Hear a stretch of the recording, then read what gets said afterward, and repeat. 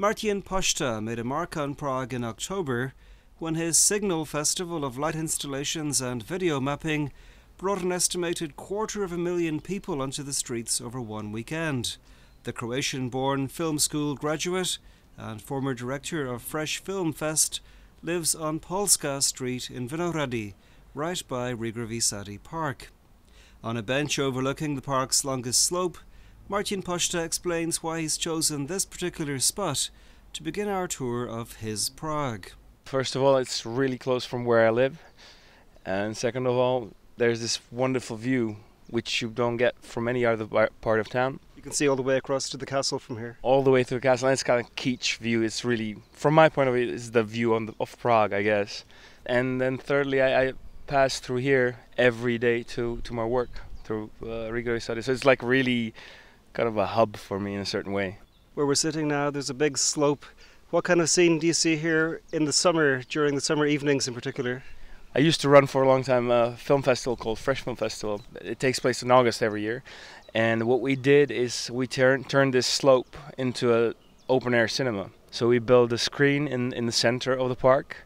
And there's this natural elevation, basically, what you have. So the viewers can just sit down, bring their blankets, grab a beer or wine or whatever, and enjoy the cinema, and indulge in the film we're playing. Also, of course, even when you haven't got the festival running, there can be maybe hundreds of people here. Yeah, it's this kind of, I don't know, nice or bizarre, depending on the view you see it. There's people sunbathing all over the Riegrovy Sady, and there's the specific characters that you can spot every day. When there's sunshine, you can spot them walking around with their specific oddities, I guess. So, are you talking about the old man in the very small swimming trunks? Exactly, that's the guy I was thinking. So, and then there's people running around playing frisbees, and there's a playground that I walk my kids to. So and there's this oval which you can go jogging to, and in the Sokol. In the Sokol, and the swimming pool, which is inside it, that I haven't been to yet, but it's just across my street. So I guess I will once. And what of course I forgot to mention, there's this huge beer garden where you can grab a beer, or the small. It's formerly, this building in the center of Park was Mlikarna. It's like a dairy or something. Dairy, yeah. And now it's a small pub with a nice rooftop view. Well, I wanted to ask you, I counted 4 places you can get a beer in Riegrovy Sady: the big beer garden, the small place opposite, Mlikarna, and the Sokol, the Sokol bar across from your place. Which do you think is the best spot for a beer in the park? I personally would prefer the dairy, the Mlikarna, because it's not as big as the huge beer garden, and I think they have quite cold beer. One thing that strikes me about Riegrovy Sady that's likeable is that it seems so kind of random, the shape of it. It hasn't been laid out.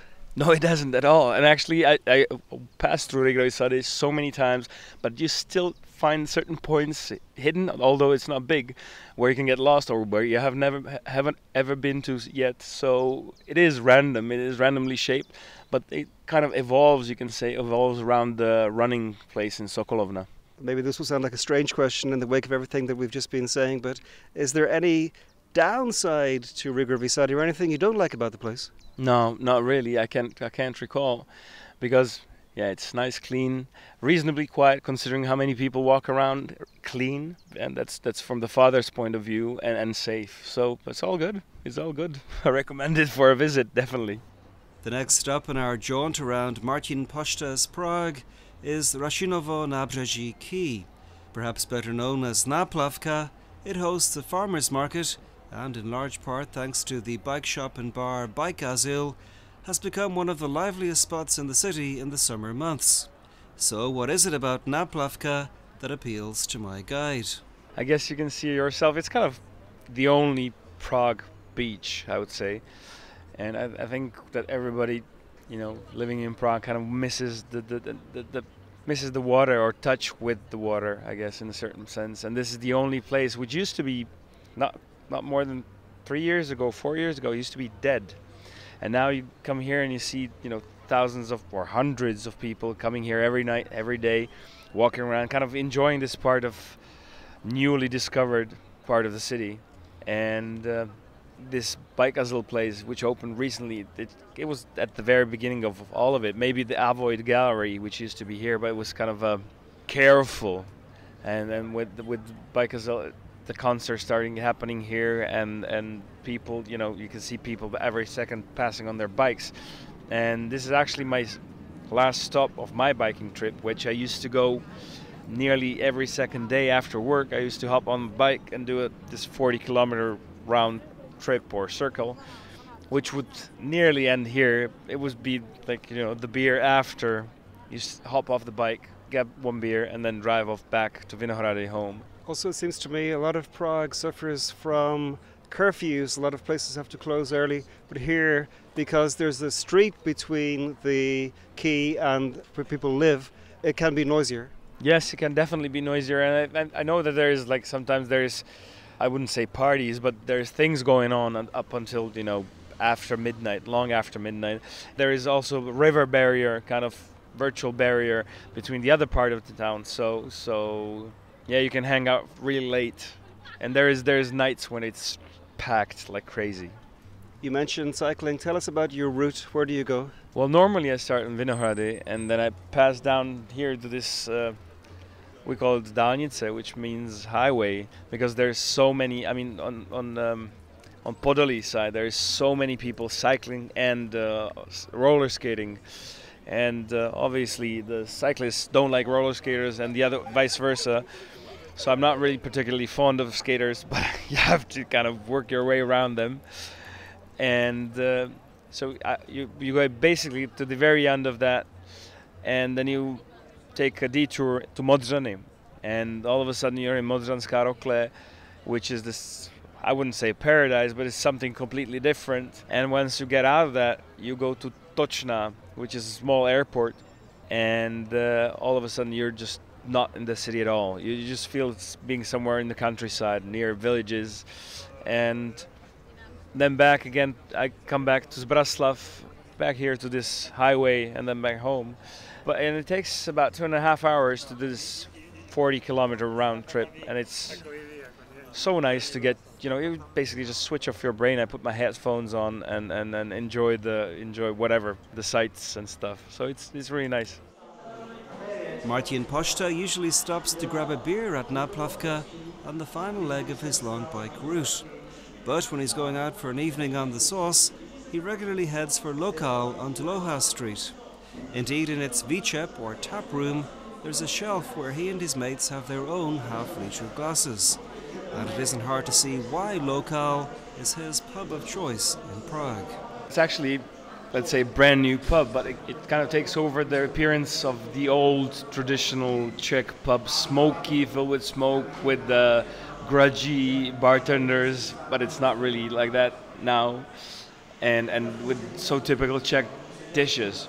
And it probably has the best beer in Prague, or one of the best. It's Pilsner, and it's in tanks, which makes it's not saturated by gas, but it's propelled by compressed air. So it doesn't give you a specific taste that some beers have. And we started going out with my friends here, and we meet basically every Monday here, and that kind of earned us a special place, which is called Stammgast. It's like the regulars. The regulars, yeah. So actually we're sitting at the regular table now. And 2 years ago, I think we started a Movember support team. And this is Growing Moustaches for Charity in the month of November. Yes, and it's how we earned our Mokal. It's like Movember local mugs, which we have engraved and personalized with our names on. Where else do you like to go in Prague for a beer or even for a coffee? My friend runs a small coffee place just on Vinohrady. It's called Mezi Zrnky, and she has this beautiful coffee machine, and she's all in love with coffee. I think it's quite trendy. Or I like to sit down on the Jiřího Poděbrad when there is sunshine and just to, sip on. Just on the square. Yeah, on the square. You just get a coffee. There's a bunch of coffee places you can go, either the French one, the Italian one, and they make quite a good coffee. Or you can just buy it from the farmers market. Sit down, maybe get some snack, something you eat from Pekarna u Antonina, which is brand new and it's really nice. I can vouch for this. It's a fantastic bakery. It's brand new, open, and they make their own bread, and as opposed to to industrial made bread, it's something totally different. And it's not even expensive. It's just normal prices, and it has this touch to it. In 90s, everything was in Czech Republic. It was expanding towards hypermarkets, supermarkets, and everything was super and hyper.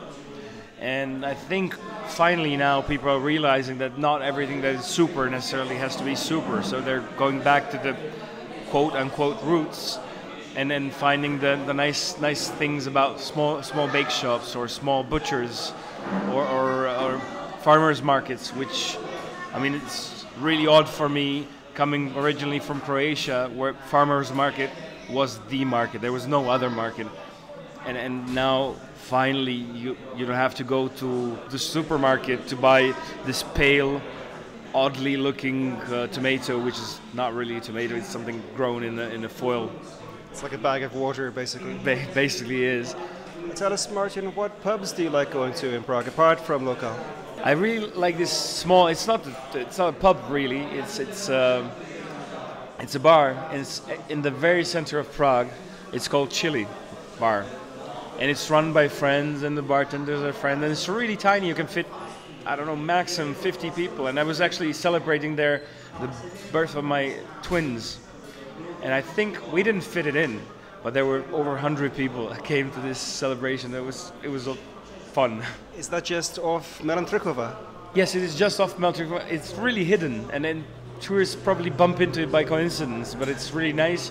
It's usually very smoky inside, but you can come in at any time of the night, and it's normally open, and the bartenders are nice, and the prices are, I would say, not tourist.